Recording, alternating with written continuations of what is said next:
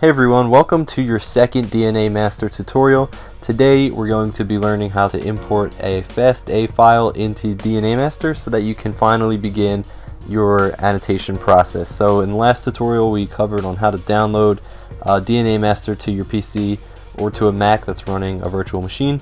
So now that's all good, we have the program up and running, but we need a file to begin working on. So DNA Master takes in what's called a FastA file. It's kind of the universal file type for DNA sequences. It's used for BLAST and other things, so any bioinformatics work usually uses FastA files. So DNA Master is no exception. So to get your FastA file, you would have had to have your phage sequenced, and it would have had to have been finished and polished and uploaded to phagesdb. So once that's all ready to go, what you do to get your FastA file is you go to phagesdb.org and you type your phage in. I'm going to type my phage just so I can use it as an example.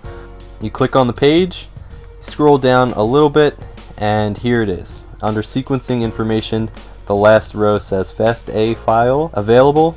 Yes, download FastA file. So we're going to click download FastA file, and we're going to save it somewhere. I'll just save it to my desktop. And if you're using a virtual machine, this is where you have to be careful. You're going to have to save it to your virtual machine desktop and not your computer desktop, so that you'll be able to have access to it on virtual machine, on the virtual machine. So you're going to have to download it using a browser, an internet browser within the virtual machine, or somehow get it to your virtual machine desktop. So now that we have the FastA file, we can head back into DNA Master.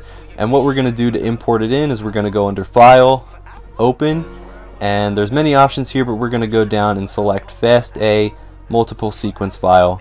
Just click on that, and we'll click the location that we saved it to. Here it is, Convoy FastA file, and we're going to open that. So now we're going to get this window here, which has the full sequence and everything like that. It says your phage, your host, and how many base pairs, and other things like that. So what we're going to do is go into the bottom right corner here in this little area, just hit the thing that says export, and it gives you a couple options as well. We're going to click the top one, create sequence from this entry only, and it's going to take a couple seconds, but this is going to pop up here. So now your file is loaded into DNA Master, but it's not fully complete yet. One last thing you want to do before moving on is you want to check if the length of your file in DNA Master matches the length listed on phagesdb. So go up here under the sequences tab, and you'll see 70,096 base pair length. We're going to just double check that on phagesdb,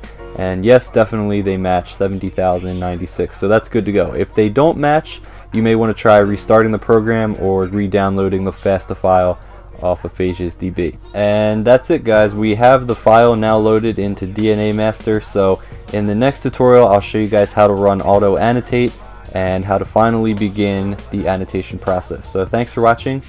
See you guys later.